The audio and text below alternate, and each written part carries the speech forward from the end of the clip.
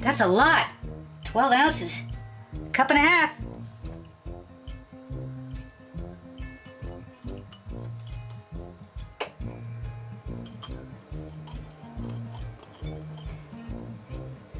That's a lot of milk.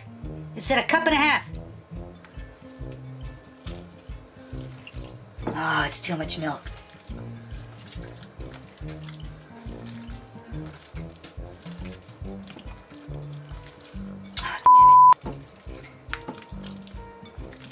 It said a cup of milk and a pound of meat. Oh! We've got slop. That's too much. I was gonna put it, now we have to put it in a pan.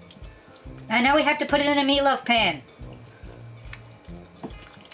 Holy cow. Oh, it's like pink slime. Oh, it's like pink slime. Oh. Still might taste good though. All right, we've got slop here. How do you form that into a loaf? You don't. I'm gonna look at the recipe again. I'm looking at the recipe again. 1 pound of ground beef, 1.5 cups carnation milk, 2 cups of soft breadcrumbs. What did I do wrong? This is 12 ounces. 8 and 4, that's 12. Do we use our corning or our... Oh, zoom back. Wow, that's... Do we use our corning or our glass? This needs to be cleaned. Wow. All right. We're gonna use corning. I put less salt. Why didn't I just put less carnation milk? Oh. Look, one of the reasons I wanted to do this was because it said there was a lot of carnation, but there was also a lot of breadcrumbs. So I was intrigued. Oh, it's like pinks. It's pink slime. It said to bake for 30 to 45 minutes. I'm gonna bake it for 20, and then we'll coat it with the Karo and ketchup, okay? Whoa. Ooh, pink slime.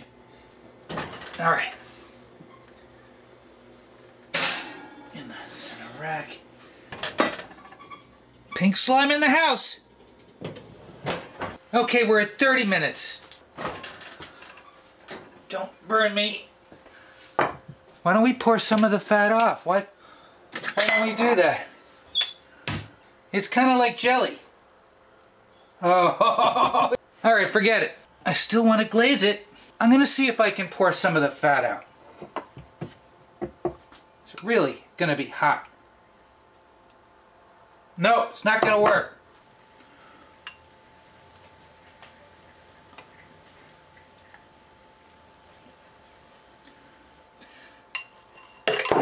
All right, back into the oven.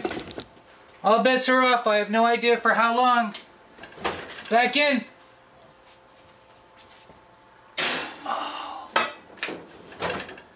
Okay, so it has been about 50 minutes. We'll test the temperature. Alright. It does not look good. You know, maybe if it cools enough, we'll be able to slice it. Here we go. Oh, it's so soft. Oh, it says it's cooked. 170, but it's like soft in there. What a fail. One more place, one more place.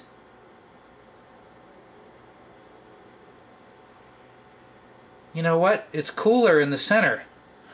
I'm going to put it back in the oven.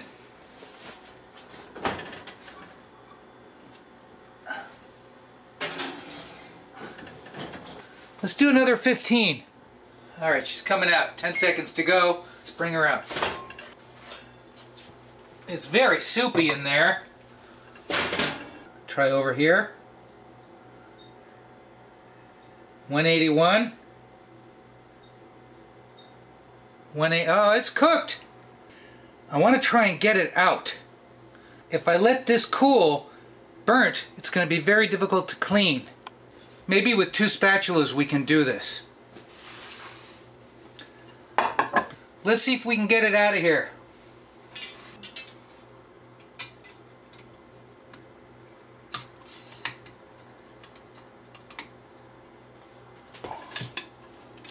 Oh, wow. Hey! It's out! It's jiggly like Jell-O. I'll see you in about 10 minutes. A little over 15-minute rest time. First slice.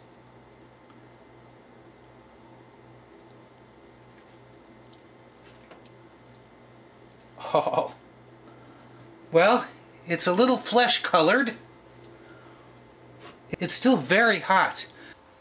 I want to hold it. You need a sharp knife. A really sharp knife.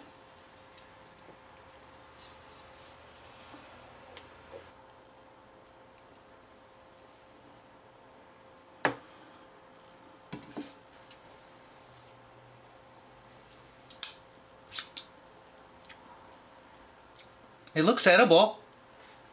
I bet you it'll firm up in the fridge. You clean this while it's hot. Pyroceram can take it. It's very easy to clean. Let's try a piece. It's very soft. Holy moly. Okay, first of all, the ketchup and Karo is delicious. That is delicious. Let's try another bite. It's not unpleasant, it's just very soft. Here we go. Try another bite.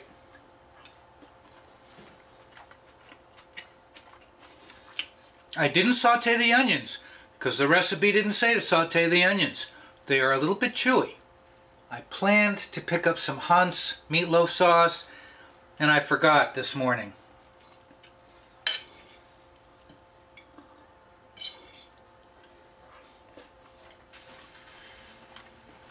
It tastes good. It does not taste bad. Doesn't always work out like you plan. We should taste a piece without any of the sauce, right? Alright, sauceless. Flavorless. Pretty awful without the sauce and the glaze. I can eat it with the sauce, gladly, even though it's way too soft, way too much carnation. At least we made something we could eat. If you come across Carnation's Beef Loaf from 1942, and it says a pound of beef and a cup and a half of carnation, you might want to rethink things. I'm really tempted to do it over. I'm going to eat it all. I'm going to eat all of it. This might firm up really well in the fridge. You know what I'm going to say? What am I going to say? Thanks for watching.